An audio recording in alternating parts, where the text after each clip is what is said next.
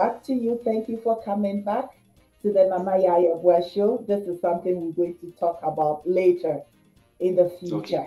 Okay. Kwanpa, the name Kwanpa, as it is Kwanpa. What is okay? So, me to make a profile na twi aname fanfra. Fafra. Okay. Kwanpa simply means the right path. The right path, Kwanpa. Sometimes people think it's Kwanpa, so they tend to put some NB before the Kwan, and so it becomes good soup. But no, the name of the band is the right path. The right path, Kwanpa. And actually, the first time I heard it, I thought it was good soup because I was. Not just you, lots of people. We get that feedback a lot from people saying, "Oh, good soup." But yes, it is Kwanpa, the right path.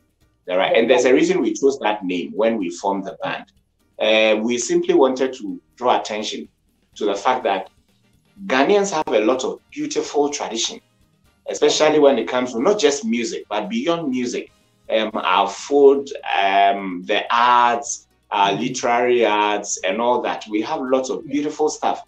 And of course, there are things in our past that are also not too good, which we don't subscribe to. Exactly. Maybe to say FGM, Trocosi, and all those things. We do not subscribe to that. But of course, we have beautiful things like our music tradition, palm wine music, Adaha music, Konkoma music, and lots of different aspects of our culture. And so we decided that, and unfortunately, we are leaving these ones. We are leaving them behind. It's more like, oh, it's in the past. So we decided that no. Let's go back in our past and bring back some of these beautiful traditions that we have. And as part of that process of going back, we will move on the right path.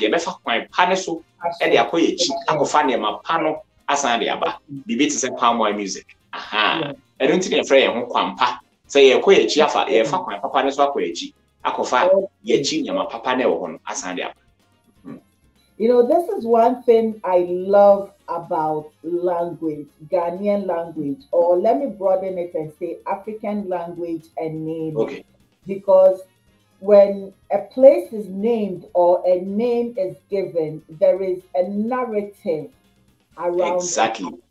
And, yes. And that narrative, what I'm hearing sounds so beautiful to my ears is that it is powerful. It is a powerful narrative that you have added to it. So, and then yes, I'm Kwanpa, so Amen. Amen. And before we had our little blip earlier, we were talking about, you know, where you were born and where you grew up. So if you don't mind, then you could, you know. Yeah. Okay. So I was born in Koforidua, in the eastern region of Ghana, Koforidua. Yes. But because of where my mom worked, she was almost always on transfer. So she'll move here, she'll go there, she'll move here. So I started my education actually. She was with Cocoa Board. Seed production units. So she was actually with the seed production unit. Okay. Now she's on retirement actually, but she was with the seed production unit. So they'll transfer her to this place, and then now she'll move to this place. After a few years, she'll move. Because of how their system works. So I started my school in Nkoko. Yes. Government preparatory school. Then I moved to Abitifi because my mom was transferred to Abitifi. So then Abitifi, exactly. So then I continued from class 1 to class 3. That is primary 1 to primary 3 in Abitifi. Abitifi Presby Primary B. Okay. Then I was moved again. Yes. Then I was moved from Abitifi to Akosomo, where then I went to Akosomo International School. Whoa! My kids went to school there for a brief period. Oh, okay. Yes. Okay. So then I was in Akosomo International School from class 4 to JSS 3. Yes. From primary 4 to JSS 3. Yes. Then I was done. I moved to Pope John Senior High in Koforidua. So I went to Koforidua. Yes. Then from Pope John, I went to KNUST. Pope John, I did visual arts in Pope John Senior High School. Okay. So then I moved to KNUST and I did a Bachelor of Fine Art in painting and sculpture. Yes, Kwame Nkrumah University of Science and Technology. So I did painting and sculpture, but I majored in sculpture. So I had my first degree in sculpture, Bachelor of Fine Art in sculpture, BFA sculpture from KNUST. Yes, so fine arts. Then from there I moved to I did a 2-year diploma in education from the University of Education, Winneba. So I did a 2-year diploma in education. And then from there, I went back to KNUST and I did a Master of Business Administration in Marketing, so MBA Marketing, from School of Business, KNUST. From doing sculpture to education to marketing. Why all these different I'll tell you about it. Okay. I'll tell you about it. Then from from KNUST School of Business, I worked for a while and then I went back to school. Now I went to the School of Performing Arts, University of Ghana, Legon, to do a degree in music. Wow. Yes. You have come across a Rambebe. Oh, of course. Hey, that's my boss. I mean, I started learning to play the xylophone from him. And what other people call the balafon in other parts of Africa, but we call it the jill, the northern jill. So yes, he's my. I've actually played in his band. So he has a band that was formed. He has a band, the Local Dimension Band. Yes. And the band actually featured Professor Collins. At the time, Professor Collins was in the School of Performing Arts earlier. Professor Collins was part of his band at the very early stages when he formed the band. Yes. And I've also played with him when I was there. I was there from 2015 at the School of Performing Arts. So between 2015 and 2019, I performed with him. I remember we traveled to Wa for a performance with the Local Dimension with his band. And then amazing. The differences and the choices and all that, you do this and you do this and you do that. I think it has to do with interest at various points in time. And yes, in my life. And I think I consider myself an arts person, whether it's fine arts, it's performing arts, I think I am naturally inclined towards the arts, because it's not just music and not just the fine art, the sculpture, but I have also been on stage a number of times as an actor on stage plays. So I'm actually with Roverman Productions, Sanklebu White. And so from 2016 to 2018, I was almost always part of every production. If I'm not on stage, I'm playing with a band. Yes. Now that reminds me, when my next script comes, I know who I'll be looking for. Yeah, so it's either I'm on stage or I am with a band. When I'm with a band in Roverman Productions, I do the saxophone. I play the saxophone with the band and not the guitar. Yes.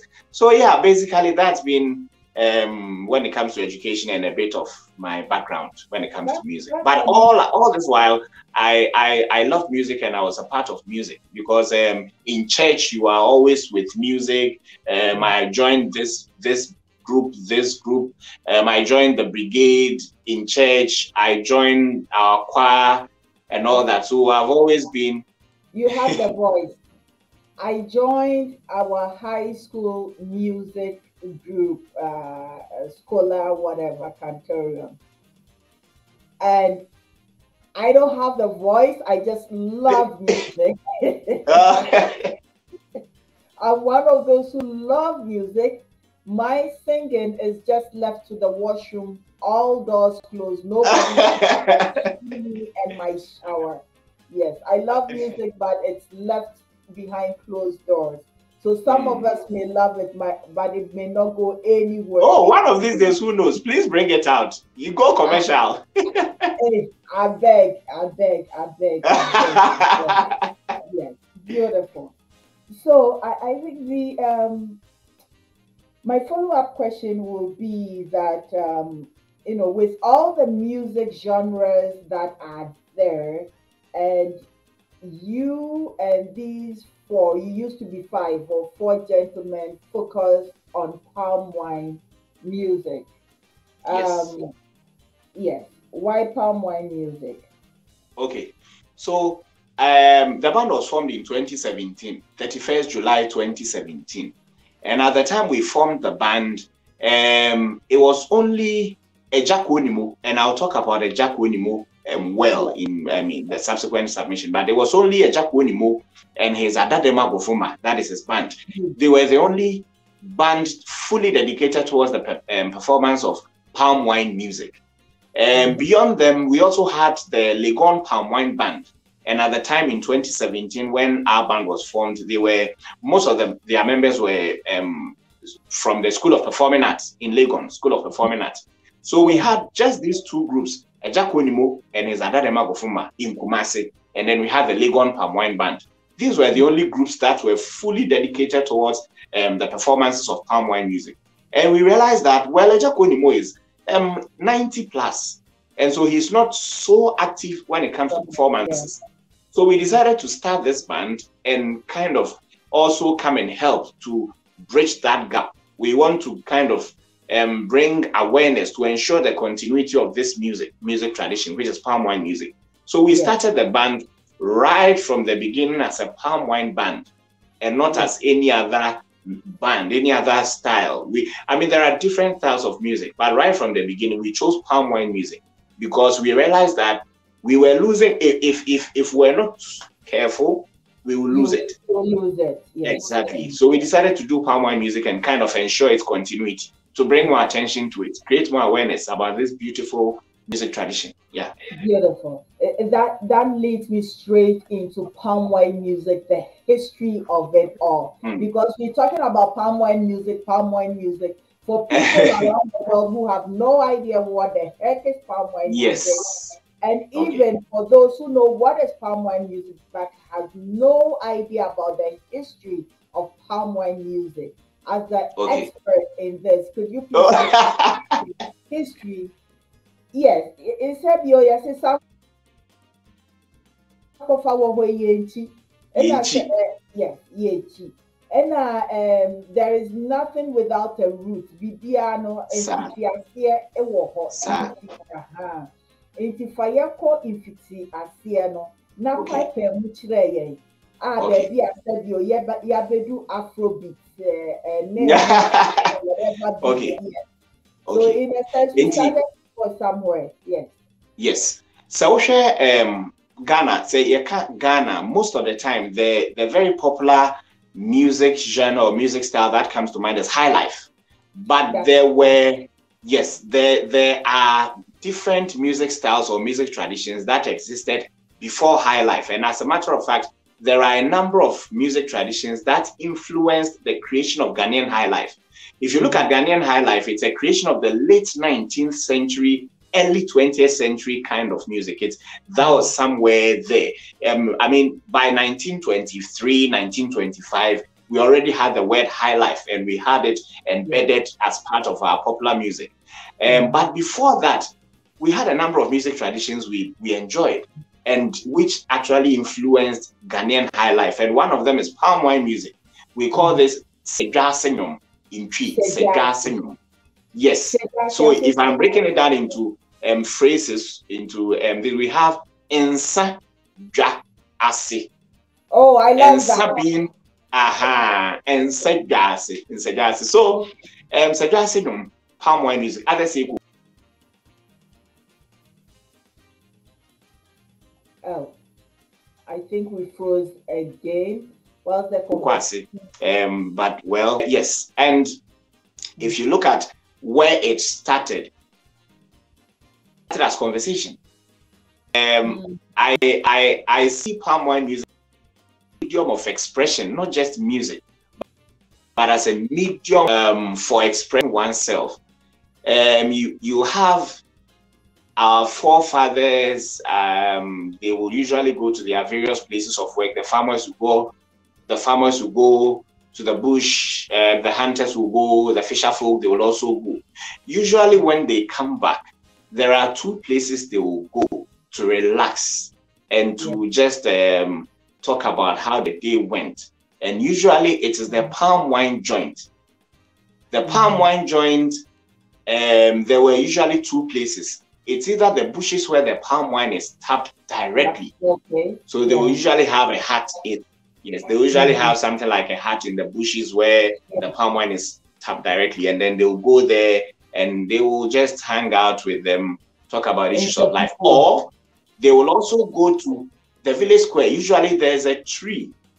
Those days you will always have a big tree where people will just go sit under, relax, and there will always be a beautiful lady selling palm wine. It's either a woman, a middle-aged woman, or a lady, and they usually will go to the bushes, get the palm wine, and bring it to the village square for those who cannot go to the bushes for their palm wine. So they usually have this hut, and you will sit under the hut, you will get your palm wine. It's actually a tree, a big tree. We call it Yeboaa. Yeboaa in tree, Yeboaa.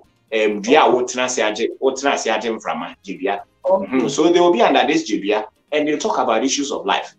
Now, spontaneously, somebody will raise a song as part of the discussion, but the song that you raise must be connected to the topic being discussed. So if the gathering, they are now talking about, say, poverty, whatever song that is raised by anybody at all at the gathering, it must be related to poverty. And everybody at the gathering, or majority of the people, will join in the chorus and they will sing. So it started as a conversation between people after the hard day's work. We are talking, we are sipping our palm wine, we are talking about that, and then music erupts. And then when the music starts, they join in the chorus. So it wasn't actually a music style. When you said we are talking, the music that just popped into my head was Obra or Sofudan. Is it Obra or Sofudan? Okay. We are going. Obra. It's who sang it? We are going, heaven knows where we are going. Oh, that's Osibisa. Osibisa. Wow. Maybe I took baby. Yes. Yes. Okay. Continue, please. That's okay. So, expressing oneself, and then so that we did not actually have the guitar being a part of a palm wine ensemble, or the drum, or a few percussions, all that, and all that. No, but it has evolved into a music tradition, and that music tradition influenced Ghanaian high life. As a matter of fact, I can say that the introduction of the guitar into Ghanaian high life is probably as a result of the influence of Ghanaian palm wine music. We have people like the Kumasi Trio. Actually, the Kumasi Trio had 3 members, and the Kumasi Trio is actually on record the very first palm wine band. The very first palm wine band to record palm wine music in 1928. So in 1928, the Kumasi Trio, even though... Yes, so there were 3 Fantis. There were 3 Fantis, actually. Ironically, the name of the band is Kumasi Trio, but all the band members are Fantis, or were Fantis. But they formed the band in Kumasi. And because they were more like itinerant musicians, they were moving around. So I'm sure that's how come they all met in Kumasi, they abandoned all that. Yes. So we had come again. Do you know any of their names? Yes. So we have Kwame Asari, also called Jacob Sam. So the same person, Kwame Asari, also called Jacob Sam. He is actually, or he was the band leader actually. So he formed the Kumasi Trio. And then we had Kwakanta. Kwakanta. And then we also had Akwabaini. So there were 3 of them. Kwame Asari, who is also Jacob Sam, and then Kwakanta, and then Akwabaini. So these 3 people, they formed the Kumasi Trio. and they were the very first to record a palm wine record, to churn out a body of work, palm wine body of work in 1928. That was the record that had Yamponsa, the very popular Yamponsa. That is, yes. An amazing Yamponsa is still one of the most beautiful songs ever sang. Exactly. Yamponsa is actually now it has become more of the lingua franca of high life music. Now, when we say high life music, when it comes to guitar, as we hear some Amponsa there, and now it has even become the name of a music style, Amponsa. But it's actually a full song. On their record, we had Amponsa 1 and Amponsa 2. So Yamponsa Part 1 and Yamponsa Part 2. Yes, but of course, it has also evolved. So now we have different ways of playing Yamponsa. But yes, so that was their the work of the Kumasi tribe in 1928. And so it has come down. Coming down from their time, we had something we call Adaha music. Now, Adaha music is basically brass music. We have a number of woodwinds. Yes, a number of woodwinds and a number of brass instruments, and then they come together with our local percussions, indigenous percussions, and they play. So it's more like a brass band, but with our local percussion. Wow, we cut off once again whilst the conversation was getting hot and interesting. While there's more to learn about this, I don't think I'm going off live right now. I'm going to wait till he comes back. So I'll take a quick break, and I will be back when Asa returns, and we will continue this conversation about palm wine music in Ghana, and we'll look at the group Kwanpa and its members and the future of palm wine music in Ghana. It is an interesting conversation. It's packed with a lot of learning about music. So if you're interested in music, please don't go.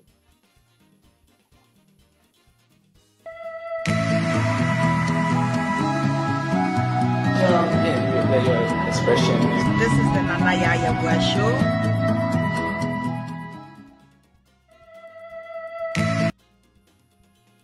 Hi guys, we back. This time I said I wasn't going offline. I am waiting for Kwanpa because this is so much knowledge and information being dropped. Number one, I love stories and I love learning about the history of things. So if you love music, palm wine music, all kinds of music, Afrobeat music, as it is spreading in the world or has become one of the biggest genres of music anywhere in the world. You got to listen to this, at least from the Ghanaian perspective, in the Ghanaian, music history. You're going to learn a lot from this conversation with Asa. You see, Bemena. Welcome back. That is right. It keeps breaking. So maybe we'll try and wrap it up so you could go continue with what you're doing. But am I clear? Can you hear me? Okay, on the guitar. Yes. Okay, then let's do Yamponsa. Yes, let's do Yamponsa on the guitar. So usually we'll have an intro like this.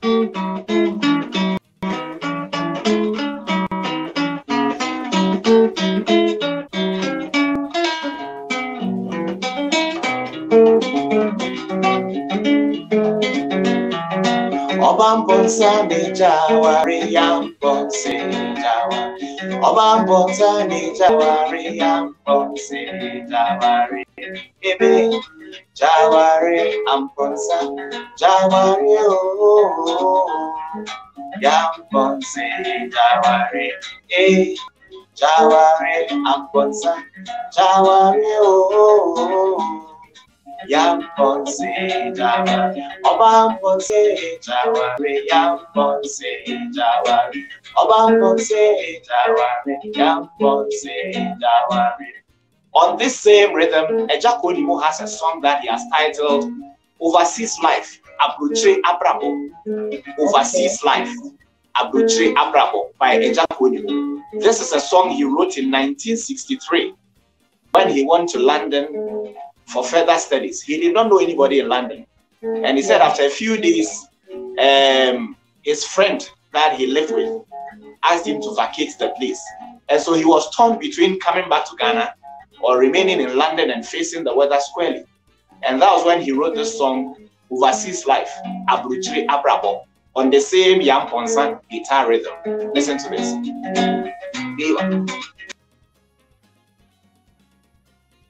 Oh man, the challenges of internet in Ghana. This is something to actually talk about later on. As it's getting better and much more interesting, the internet is also giving us problems in Ghana, but we will still wait for him, and he is here, he is back, and he is singing, and there he is. And if he can hear me, can you hear me? Can you hear me? But I cannot hear you.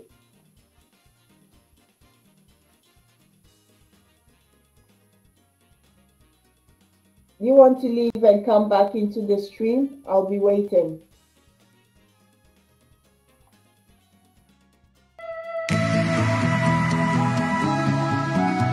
Your expression. This is the Yeboaa Show.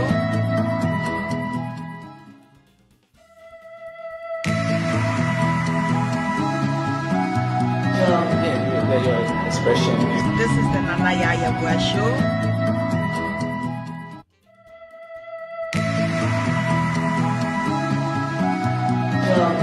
Your expression. This is the Yeboaa Show.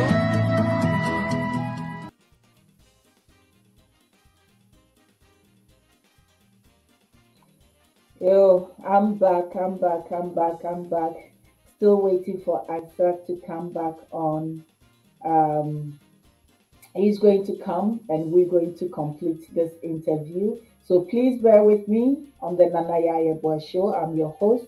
I've been doing this for quite a while. Today is one of the most challenging times that I have encountered. Nevertheless, the show must still go on. And yes, the show is still going on.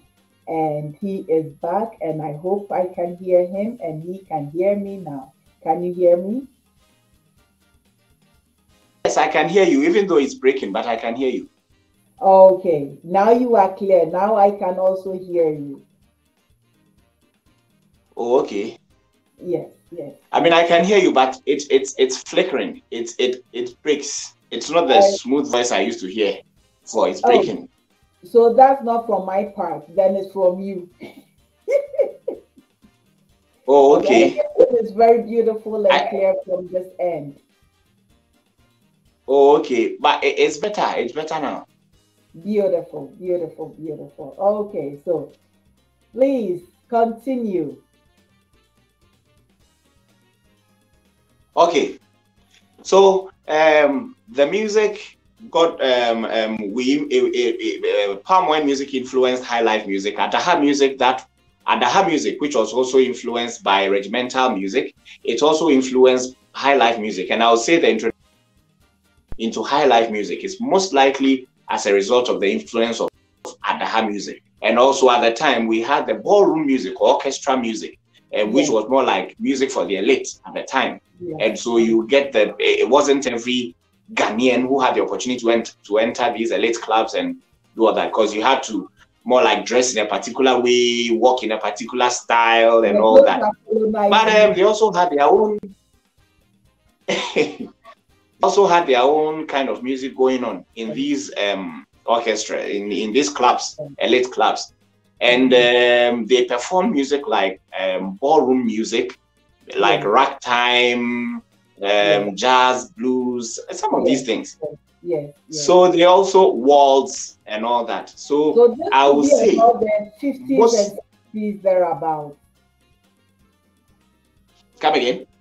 No, when we're looking at the timeline in this music history, will that be around the 50s, 60s, or 70s?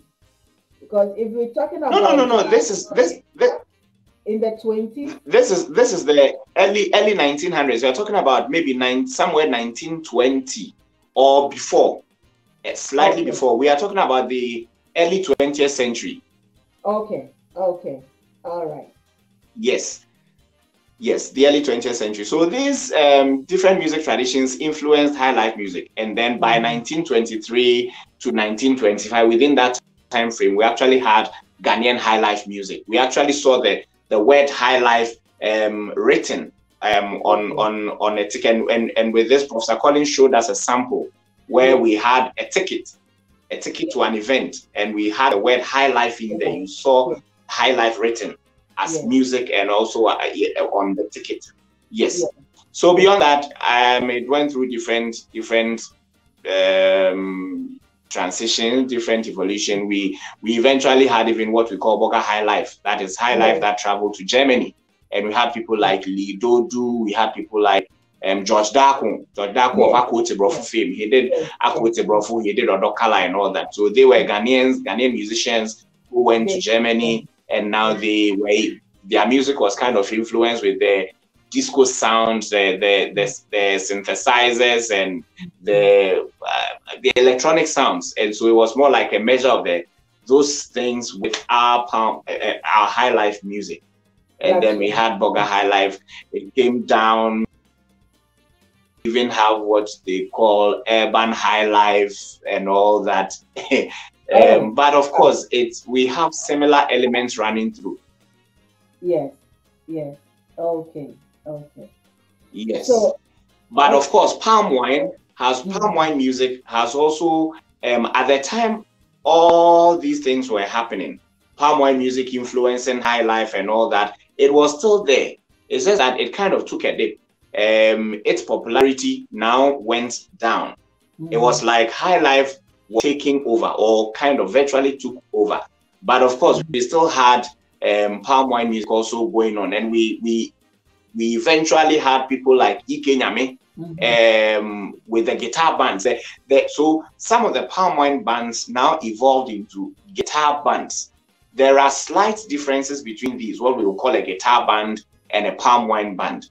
Usually a guitar band will have the guitar dominating, being the lead instrument with the vocals and all that. But we have things like the bass guitar in there. Conventionally, our palm wine music, there is no room for something like a bass guitar or the trap drum, the drum kits, the Western drum kits.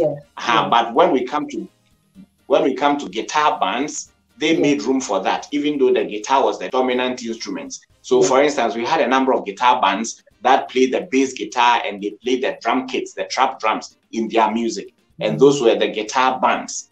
So some of the palm wine bands evolved into guitar bands, and they merged with what we call the concert parties. And so for the concert parties that were happening, you'll find the guitar performing with the concert parties and going around Ghana, performing in different towns and different villages, sending concert party to different places. And it's one of the things that one of the highlights of nightlife in Ghana at the time, the concert parties going around and all that. So yes, the guitar music, the palm wine music was also there. Somebody like a Jack Onimo, he held the fort. He really helped to sustain our palm wine music, because it got to a time, in my opinion, he was more like the only person performing palm wine music in Ghana and around the world. But of course, we have other palm wine musicians like Kwabena Nyama. Kwabena Nyama is also he's of blessed memory now, but the Jack Onimo is alive. We had people like Kwamensa in those days. These are all palm wine musicians. Kwamensa, we got coming down, of course, Kwabnenyama and all that. Different people. So currently, Kwanpa, we do palm wine music. Let me ask you a question in this regard. You've mentioned some of these names, Konimo and Janyama and all these people. For instance, Konimo was able to take palm wine music beyond the shores of Ghana. What do you think made him a successful palm wine musician beyond the shores of Ghana and having that length of profession in the music? Okay, in my opinion, Ejakonimo was authentic with his music and is still authentic with his music. He's original, his music, very authentic. And so when he's performing, when he sends his music anywhere, he's not just doing music, but he's authentically representing Ghanaian culture. And so when you invite Ejakonimo and his people and he's performing, when you listen to his music, you are not just listening to palm wine music, but you are listening to an authentic aspect of Ghanaian culture. And I believe it's one of the points that made his music thrive outside Ghana also. Okay. Yes. Beautiful. So I think that my follow-up question to Kwanpa as a group is that, does each member see themselves as lifelong musicians? Can you, in your opinion, do this as a lifelong profession, just like Ejakonimo and the rest have done?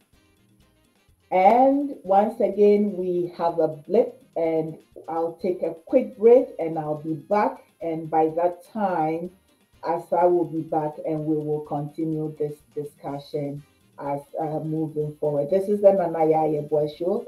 If you've not liked, share, please like, share, and subscribe, and we will be right.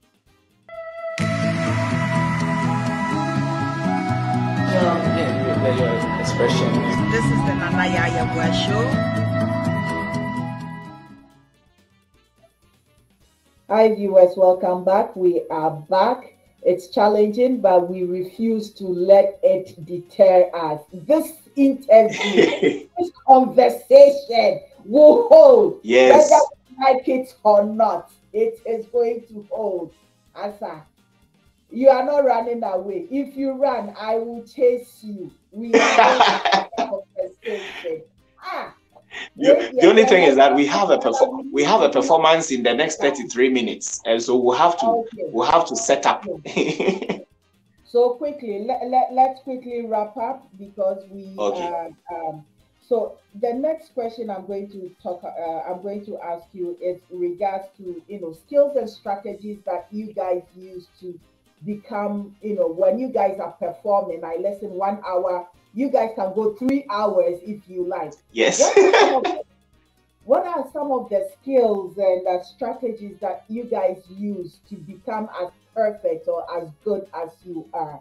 If you don't mind anything. Well, perfect, I'll not say we are perfect yet, but we are still trying to be perfect to get there. So usually it's about engaging the people, giving the people what they want. When you are performing to an audience, you look at what they as the band leader, I look at the audience, what they want, and then I try to give them what they want. I try to even do songs in response to their reaction as they listen to you, and it makes them that is what brings out the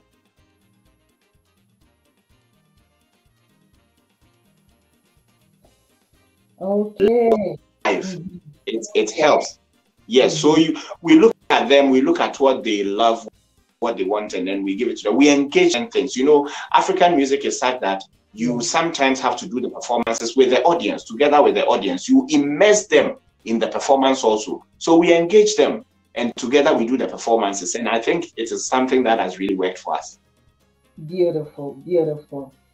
I would love to say a big thank you. I know we've had our challenges, but we are going to have this interview proper when I am in Ghana, and we are going to have a sit-down interview. I'll look forward to that. I'll really look forward to that. So we can actually delve into it and do a lot of stuff. We can have an hour or two. Yes, that is right. That is right. since you have to go perform and you need to set up, and I pray you do not forget yourself, you do not forget your instrument. I heard it in some interview, you forgot yourself, you forgot your instrument. Hey, you heard that. You've really done your research before this interview. A bit of a research. So give us a little serenade, and then go and make merry and keep the palm wine music tradition. All right. So this one says Yeboaa. It means Ghanaians, we have something, or Africans, we have something. So listen to this one, Yeboaa. Yeboaa, every my Yeboaa, Ghana fue, Yeboaa, oh my Ghana, Yeboaa. I say, Sika, then chambuo, asase papebi, why fefe, eponso nedawe, oh my God, and yami and the abroka, this year will be go, every my year will be go, Ghana fue, ye will be go, oh my God, I will be you. Thank you. Oh my God, for baby, I will be a muti sankom way as the movie said. Okoye de crowd wechi, if ye will be. You cannot get away from palm wine music. It touches to the strings of your heart. It serenades. You feel the tug in the pit of your stomach. As soon as you hear the sound, the strings of the guitar, you just feel like moving, and you move to the sounds of your mothers, your fathers, your grandfathers, your grandmothers. You move to the sound of Mother Ghana, Africa. Asa Medase. Thank you so much. Thank you so much for watching this interview. My name is Nanaya Yeboaa, and this has been the Nanaya Yeboaa Show. Please like, share, and subscribe. And I do apologize for the technical difficulties streaming from Ghana. It has its own challenges, but I do appreciate Asa of the Kwanpa band to be here with us. He had to jet off. They have a show in Ghana right now. Thank you, viewers. We'll catch up with you. Next video will be a conversation with Dami Ajayi, a physician and a psychiatrist and an author based in the UK. So we'll talk about mental health, we'll talk about poetry, and we will talk about Mother Africa in general. Have a good one. Bye.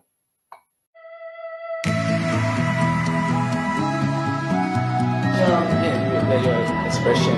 This is the Nanaya Yeboaa Show.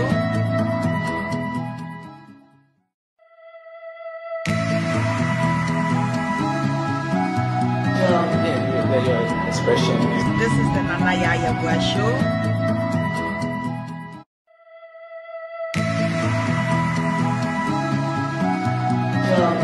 Your expression.